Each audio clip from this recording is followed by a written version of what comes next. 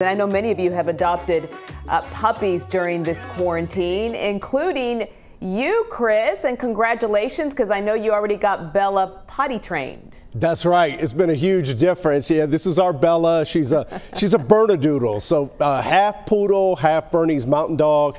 My wife and kids have been bugging me for a long time to get a puppy, and I was like, okay, but I am not going to be the one doing all the work. You guys are going to have to take her for a walk and do this or that. Don't you know I slept downstairs with her the first couple weeks, and I'm the one getting up every single morning to take that sweet girl for a walk. I just love her. Even if I'm just running an errand, I will put her in the car with me to take her with me because she's been such a blessing to our family.